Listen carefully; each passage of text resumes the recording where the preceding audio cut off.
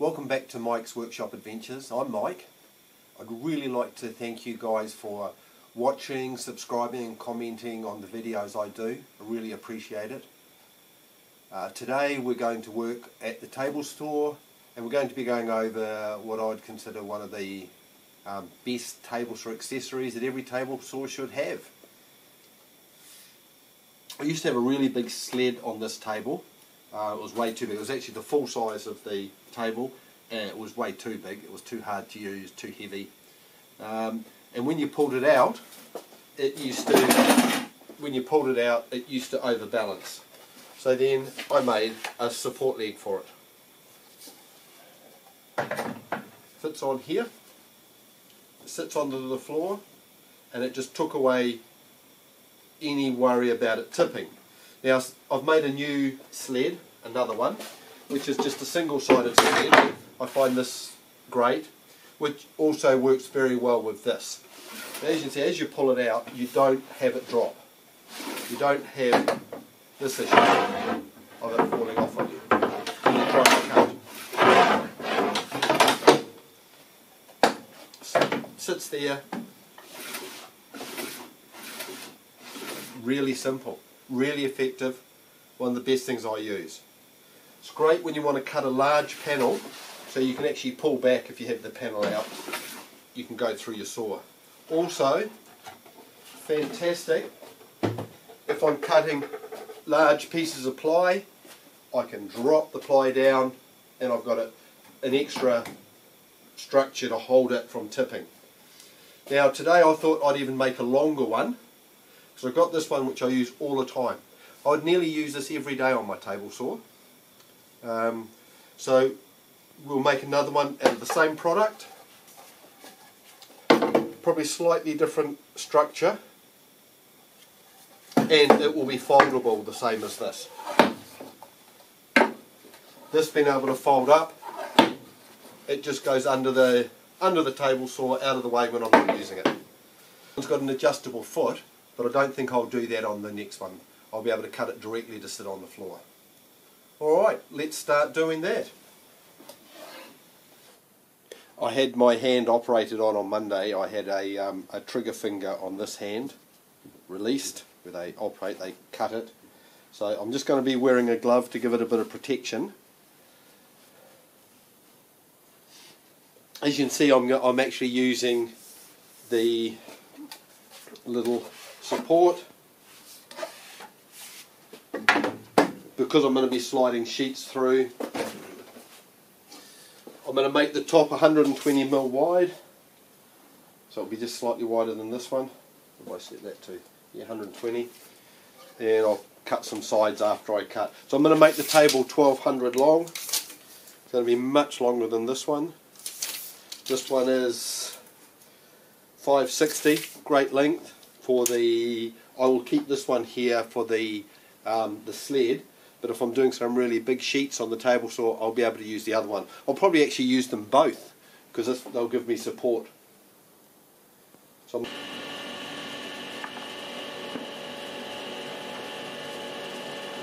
can see how much support.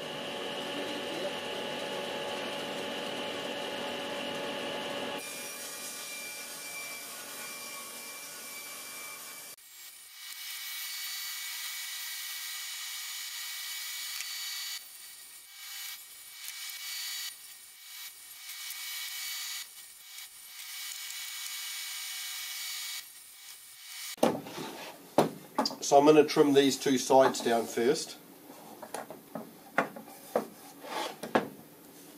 which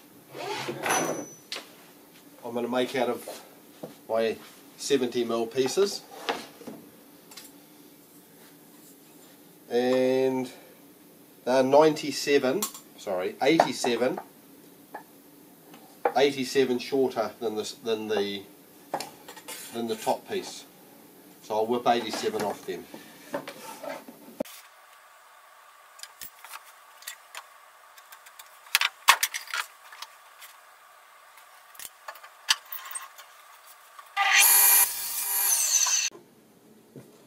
Okay, let's screw the sides and the top together. So I'm going to stand up my two sides and then I'm going to put my top on. I'll glue it, screw it every 200 mils. I always use PVA glue. Don't have to, but I just like the joints to have a bit of glue in them. Even on accessories and jigs and bits and pieces, I tend to always glue them. Makes them that little bit stronger.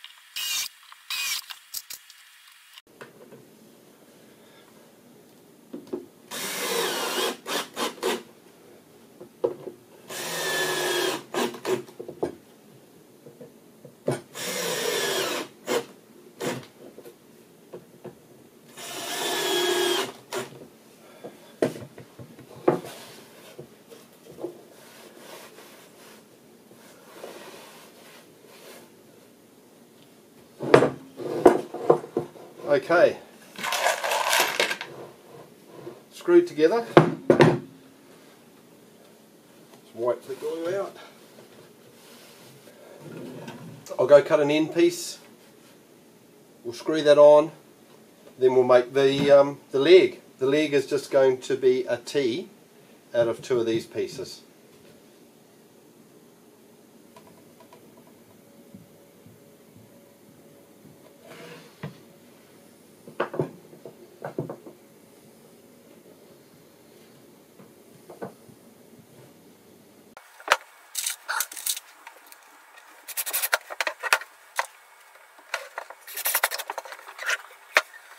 The leg for the new one, and this one has an adjustable foot on it. No, I'm not going to put that on the I'm not going to put that on the new one I'm going to make. I'm just going to cut it directly to the level of the floor. So I need to check the height between the top of this, or the top of my saw and the floor, and I'm just going to use my level for that. I'm not actually looking at the level, I'm just using it as a straight edge.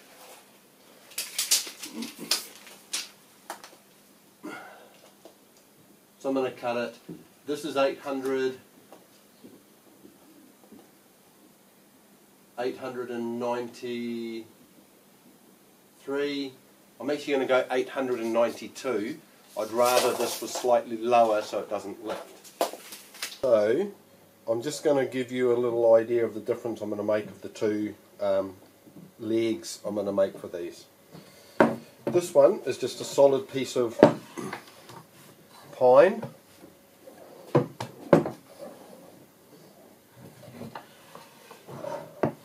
I'll just take it out to show you how it works.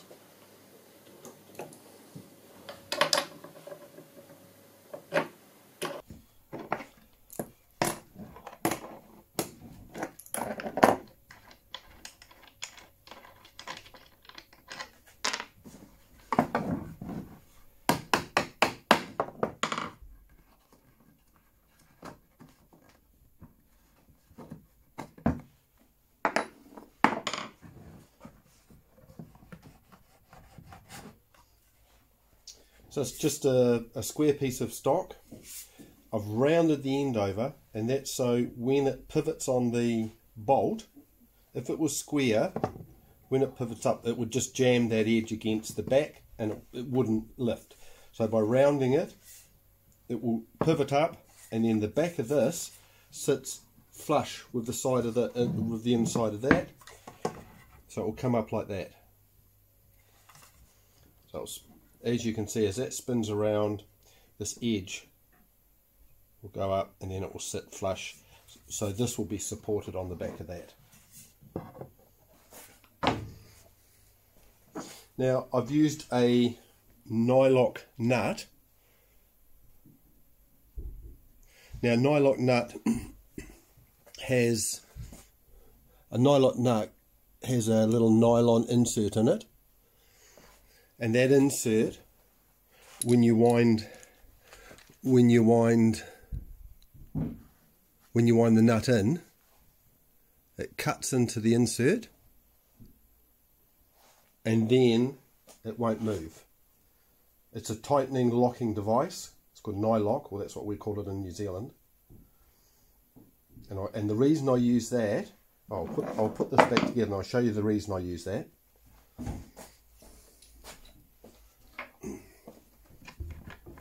See, I've hit that nylock now. Now, since I've already tightened it once or twice, it's actually created a thread in the nylon. The first time you do them up are a lot tighter. And you can see it has resistance in it as I tighten it.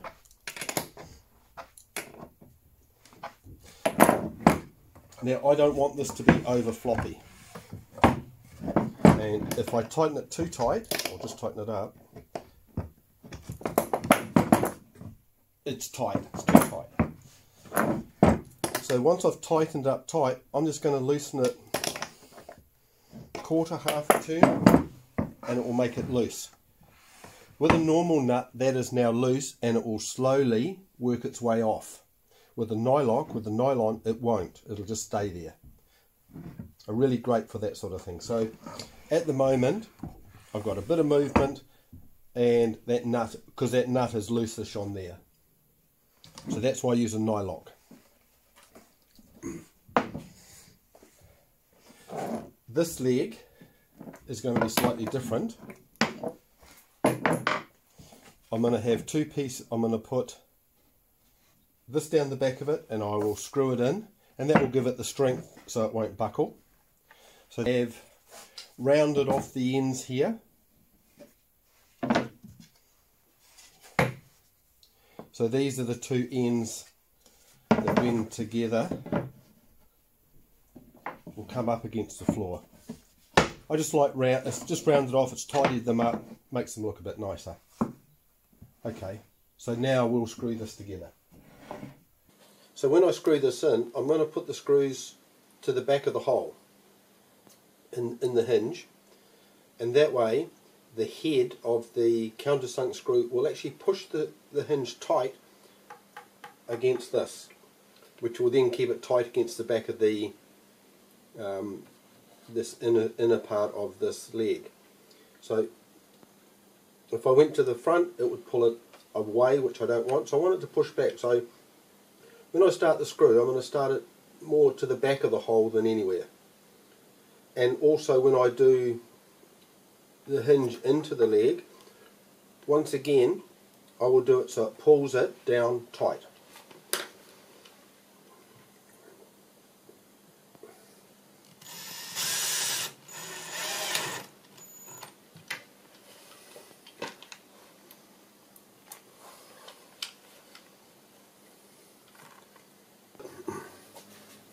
So I've screwed the hinge in, nice fit, and when it comes up, it just, because of that pressure, just locks in there nice. So it's nice and tight for the leg to sit against the ground. Fantastic.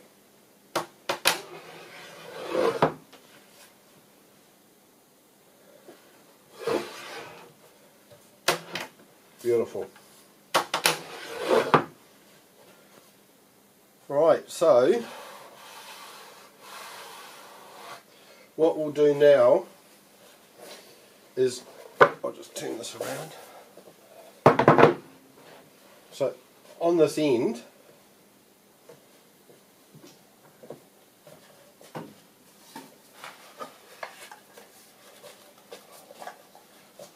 I need to make up a piece like this that slots into the aluminium of the table saw.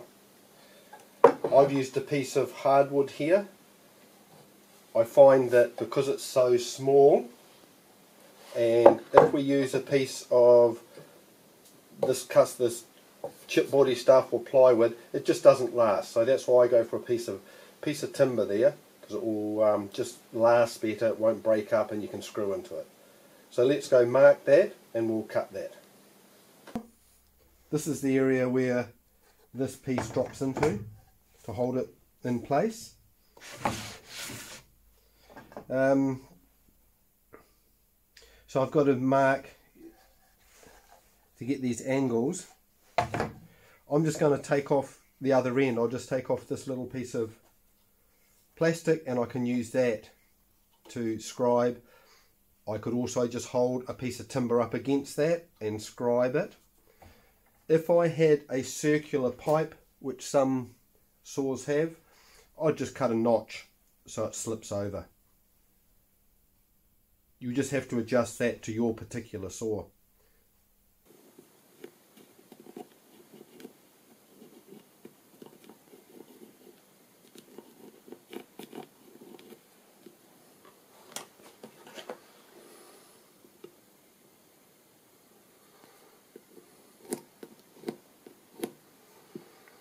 And I'm not going to cut that curve. I'm just going to create that angle from the other side across here.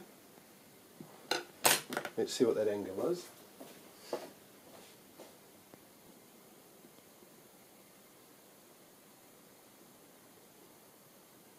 $9. Go and set my table saw to 9 degrees, and I'll cut that there at 9 degrees, and then just on that other side at 9 degrees. So I'll create that piece, which will slot nicely down into that aluminium recess. So let's go. I've set my blade at 9 degrees. I'm going to cut up these two edges. Now, because this is a longer, narrower piece of timber, and I don't like holding this close to the blade and it can move. So I'm going to just set it over there, and then I take another piece and I sit it on here and I can apply pressure, and that really holds it well. And it also keeps my hands away.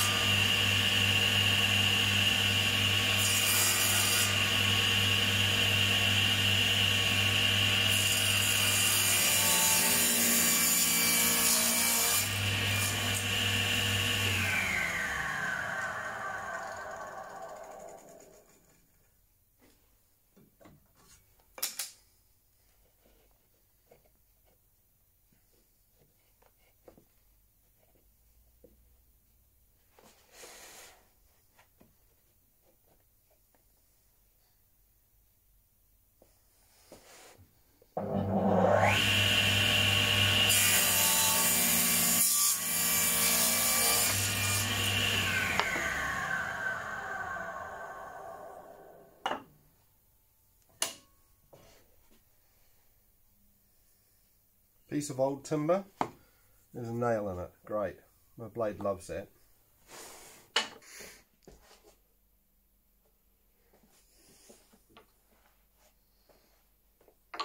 Okay, I've cut that off, fits beautifully.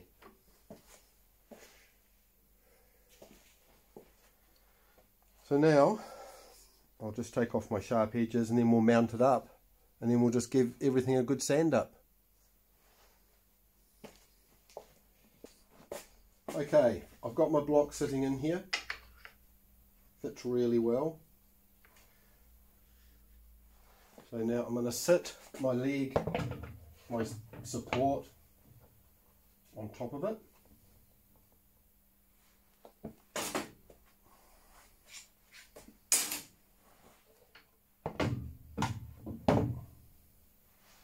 Actually put a bit of glue on there first.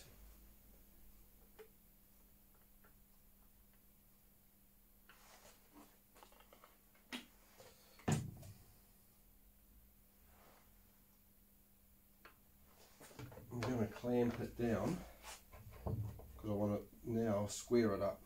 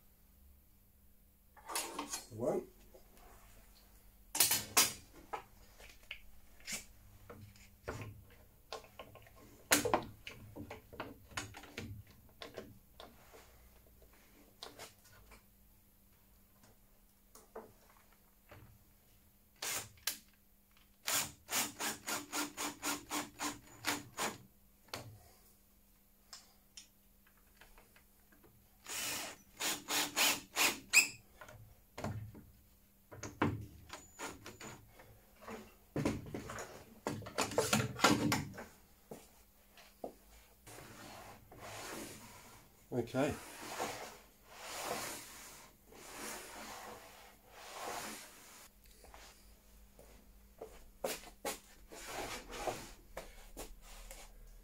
So I've got to sand this up now. I'll sand it up and then I'll give it a clear coat of water-based polyurethane. I'll probably give it 3 or 4. So as you can see, it folds up. I can put it away.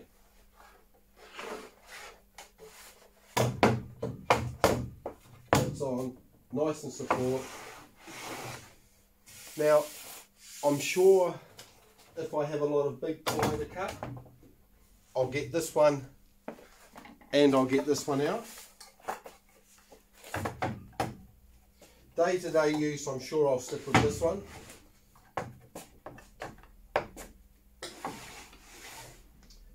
It's smaller, it's all I actually need, but if I have a big job, I'll swap over to this one. So I'm sure this will get stored away and come out occasionally.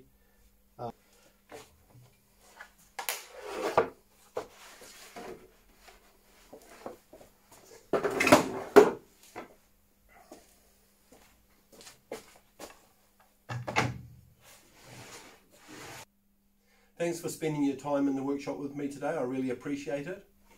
I really recommend that you make one of these for your own table saw. They are fantastic. Makes life really easy and so much safer. I would start off with the smaller one. I use this all the time. The bigger one I made it bigger because I already had the smaller one, and I will use the bigger one when I need it for bigger projects. But I really recommend starting off with the smaller one. This is about 550 long. That other one was 1200 long, so that's considerably different. I appreciate your subscriptions, your comments, your thumbs up. Really is enjoyable doing this. So thanks very much, and I'll see you on the next one.